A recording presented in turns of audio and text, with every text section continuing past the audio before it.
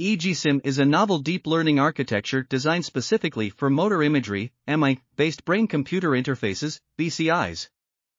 It outperformed other state-of-the-art methods on 5 publicly available datasets, achieving an average accuracy of 88.6 in #X00B1, 9.0% on FissionNet, 83.3 in #X00B1, 9.3% on OpenBMI, 85.1 in #X00B1, 9.5% on KIA 2018, 87.4 in #X00B1, 8.0% on Meng 2019 and 90.2 in #X00B1, 6.5% on Steiger 2021.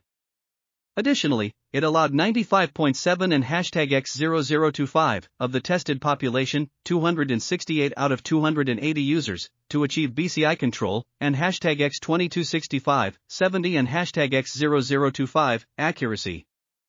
This article was authored by Sergio Perez-Velasco, Eduardo Santamaria-Vazquez, Victor Martinez-Cagigal, and others.